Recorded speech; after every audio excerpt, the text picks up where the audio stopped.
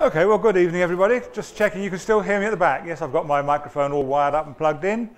Good. Well, thank you for coming out this evening. And again, unfortunately, on a very traffic-heavy and rainy night, but good to see so many got here. We managed okay.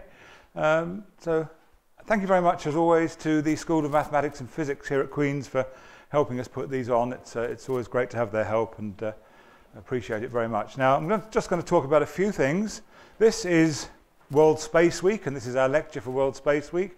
Tonight there's a few other events going on, mostly down in the south. They seem to have taken to it more than us, but we do our little bit here for it with this lecture tonight. Just going to talk through some admin, then we'll have a little bit of a look at the night sky, and then we'll move on to our main speaker. So, some admin-y bits and pieces.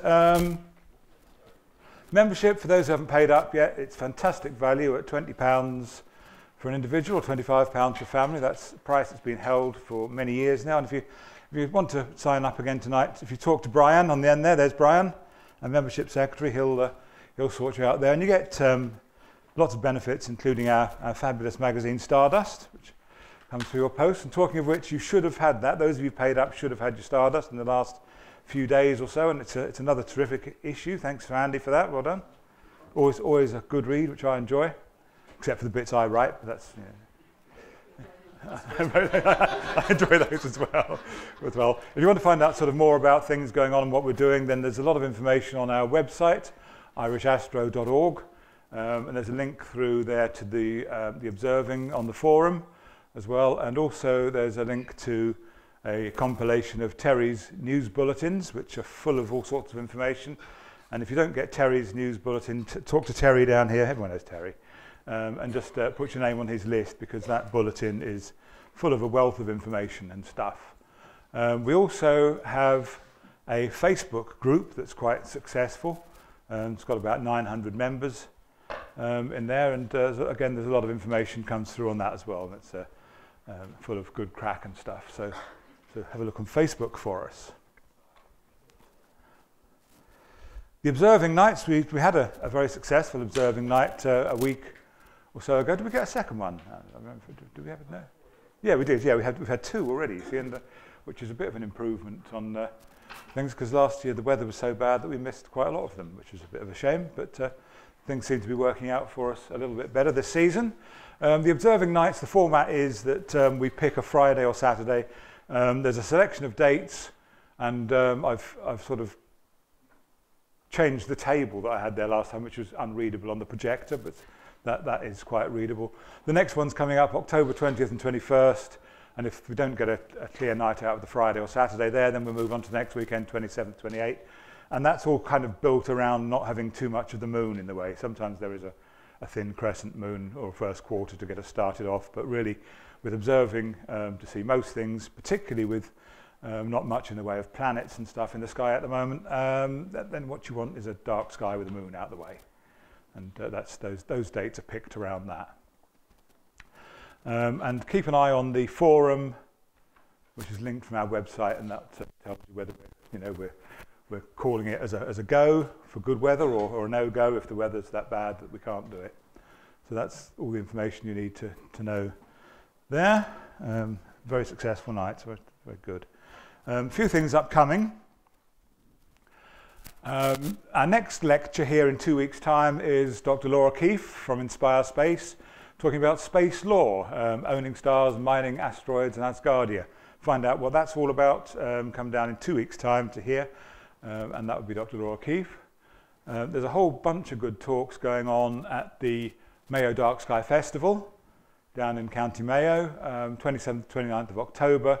Great lineup of speakers. Those of you who are down here to see Professor Mike Burton, who's now running things at Armagh Observatory and Planetarium, he's one of the speakers there, and many others too. And that website, Mayo Dark Sky Festival, is linked from the left column of the front page of our website, irishastro.org. So if you go there, there's a link through to it. That's good. And we're having another astrophotography exhibition. This time the Heavens Above exhibition is moving to Carrickfergus Museum and Civic Centre in Carrickfergus. and that'll be launching on the evening of the 10th, and we're doing a sort of a weekend of activities around that there. So more information on that when we've finalised that. One small other thing I was just asked to mention, that our youngest member, who's not here tonight, Hayden Garrity, he's off to the European Space Agency in the Netherlands at the weekend, where we'll be meeting more astronauts. And given he's 7, he's actually met more astronauts already than I have at the age of 56. So there you go. So you're doing very well, Hayden. Find my place again now. Okay, we're going to talk about a little bit of sky. I'll turn the lights down so we can kind of see what's going on.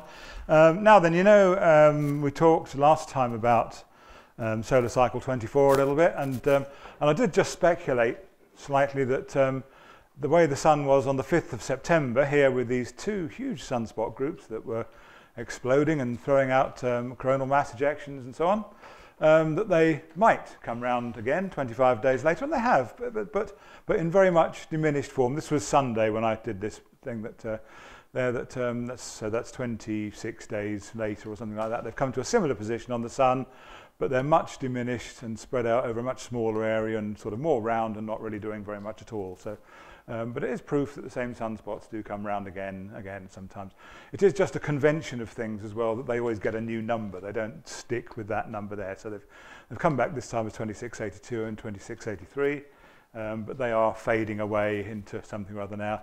And you see from the stats on this that this year so far, 20% of days have had no sunspots at all, and that brings us back to where we were sort of 6 or 7 or 8 years ago, when we were at the minimum before solar cycle 24 picked up. So it seems to be very much on the way out now, cycle 24. However, that doesn't mean that nothing's been happening, and there's a little bit of an aurora which happened on the 30th of September, and that's from Amanda Ruddick up on the Orkney Islands. But as you see, that's quite low, not very intense. I mean, here's the plough here, so it's not high up at all. It would be nice to see, but we haven't, I don't think, missed out terribly there by being just that bit further south. So that's sort of solar things. One of the other things, of course, that makes observing the aurora a little more difficult is that we've got a fairly full moon at the moment, and that's just one I took out the other evening. That was the same evening as the aurora there, 30th of September, and just for a bit of fun, I've sort of ramped up the colour a bit on that, and you do get some. It is real colour. The moon has genuine colours about it. It's not, when you actually watch the Apollo things, they sort of said it was completely grey, and that's really not. When you turn the colour sensitivity up a little bit, it's not really true. There are distinct blue areas, particularly the Sea of Tranquility type area there, that's where Apollo 11 landed, just there. And that shows a definite blue tinge to it, which is indicative of titanium. And there are some sort of orangey red rusty areas around, and they indicate iron. So there's rich mining opportunities on the moon if we ever get to sort of building things there. Other things there's Tycho. My favourite crater, Clavius. I always use it in the Star Dome shows, Clavius, just to show an idea of scale, because Clavius there is the same size as Northern Ireland approximately. So that's to say that if you were here in Belfast in your car and you drove west for 2 hours, you'd end up in Enniskillen or something there. So it would take you a lot longer to get your car there in the first place, of course. So that's the moon. I've got another moon picture from one of our members that was sent to me that's even more interesting than that. John Purvis got this the other evening. He's been reading my article in Stardust that covers how to do this, and he's done this one and I haven't. But so this here is the moon, very low in the sky because this is just after 7 p.m. and this is the early part of the International Space Station coming past here. And it is one of those where the space station is in sunlight at the time. So he's used 1,000th of a second exposures with a ZWO CMOS camera and a 900mm scope, and has caught the ISS brilliantly there. That's what it is. The ISS and the moon, if you think about this, are the same distance away from the sun. That is to say about 93 million miles or so. And it's an indication that the shiny metal of the space station is more reflective than the fairly dark moon. In fact, the moon, even its bright bits, is about as dark as coal. It's extraordinary reflectivity-wise. So the ISS always shows up on top of the moon. So that's another moon picture. Just to talk about the planets a bit. I suppose the short summary would be you need to get up in the morning to see the planets at the moment.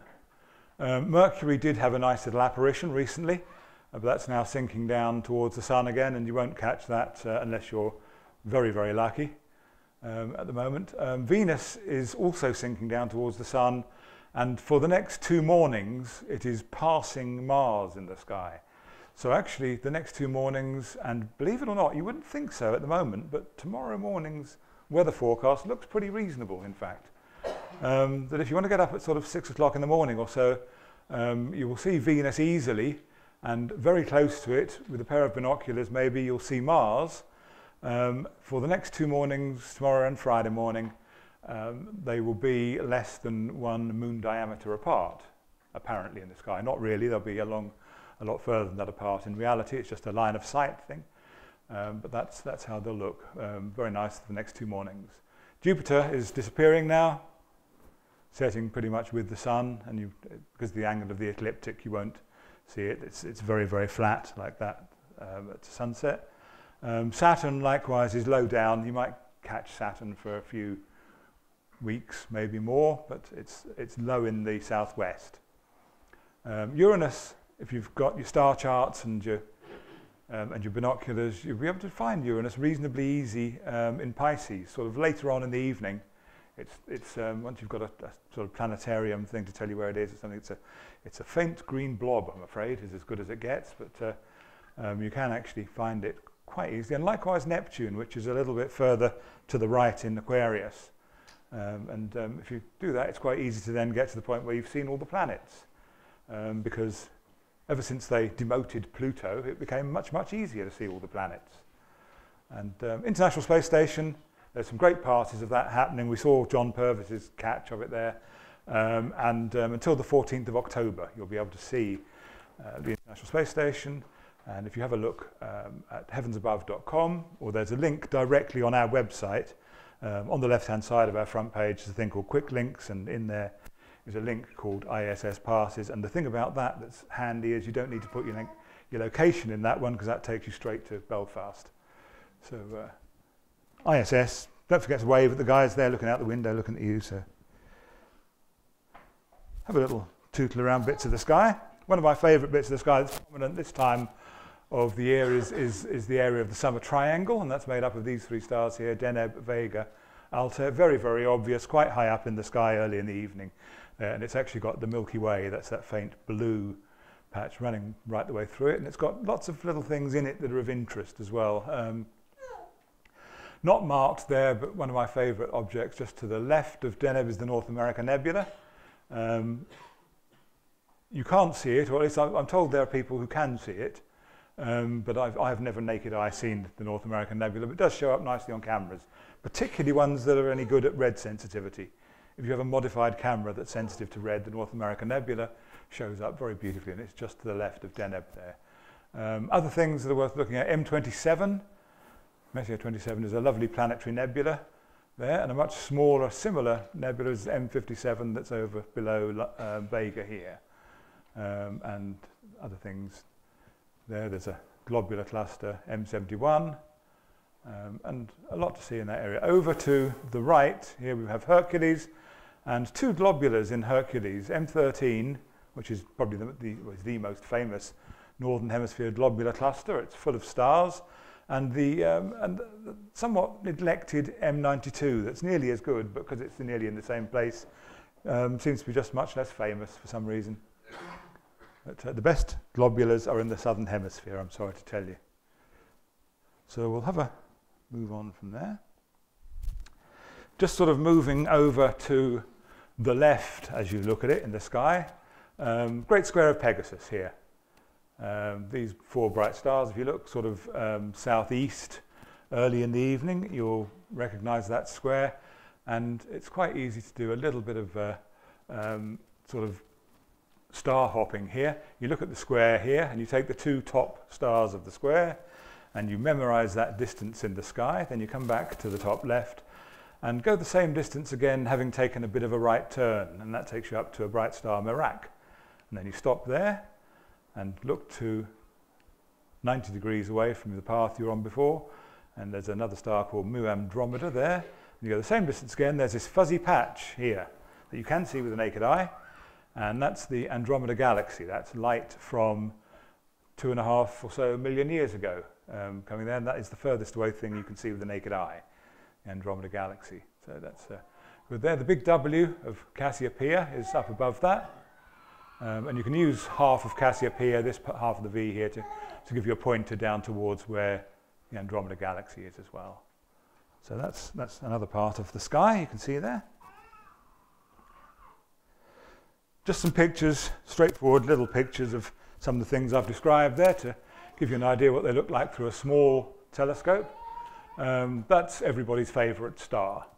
Albireo Beta Cygni at the bottom end of Cygnus is a double star with 1 sapphire blue component and 1 gold yellowish component. And it looks really nice, even a small telescope like a Skylux or something that's powerful enough to resolve that nicely. Messier 27, as seen in the original series of Star Trek, I believe, is a wonderful planetary nebula. It needs a camera to bring it out, but it's not that dark, so it can quite easily be caught. Messier 13, globular cluster, you see why people get excited about those. It's full of stars.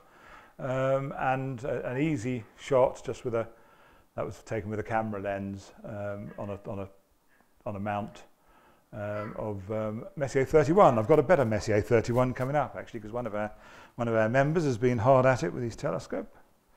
In fact, here it is. Adam Jeffers from Cookstown has been taking some fabulous photos recently, and that's his look at Messier 31 with the satellite galaxies Messier 110 and Messier 32 here.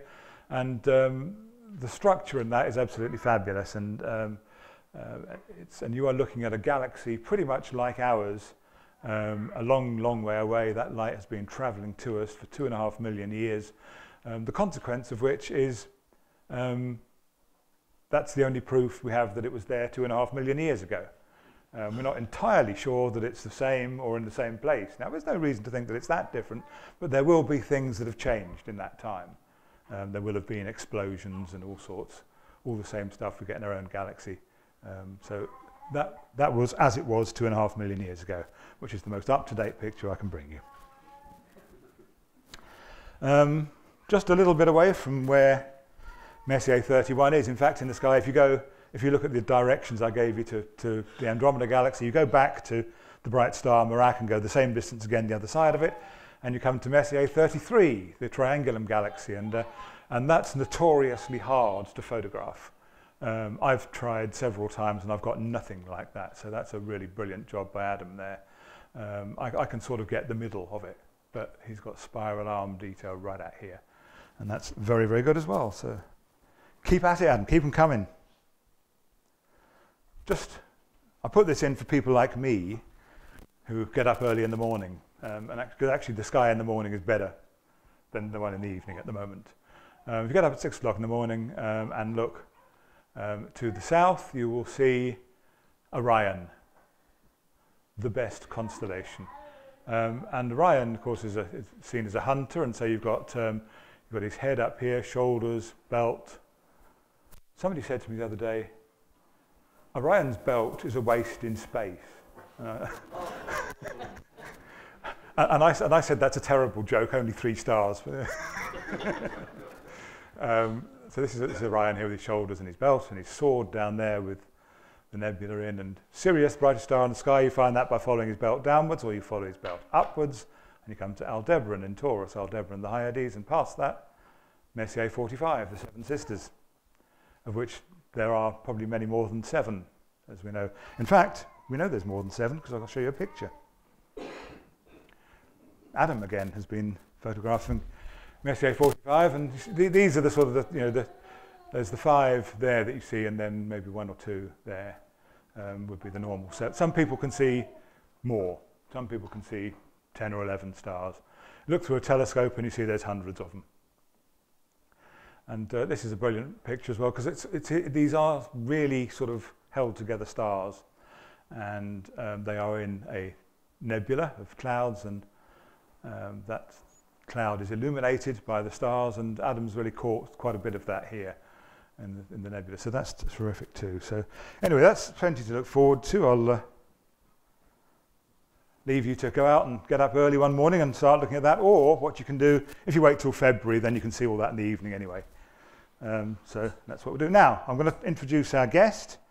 Our guest speaker today is Dr. Sophie Murray. She's originally from Naas, County Kildare, and she obtained a BA in Physics and Astrophysics at Trinity College Dublin, where she's still at as a research fellow, and an MSc in Space Science at University College London. Then went on to do a PhD in astrophysics research, again at Trinity College Dublin, studying sunspot evolution with vector magnetic field observations from the high-node spacecraft in order to better understand solar flare processes, which is great stuff because that's what she'll be talking to us about tonight. So also from 2013 to 2016, Dr. Murray worked as a space weather research scientist at the Met Office in Exeter in England. That's the National Meteorological Service for the United Kingdom, and transitioned basic service to operational space weather forecasting, which is very important stuff, as no doubt she'll tell us in her talk, Cloudy with a Chance of Flares, the Importance of Space Weather Forecasting. Dr. Sophie Murray.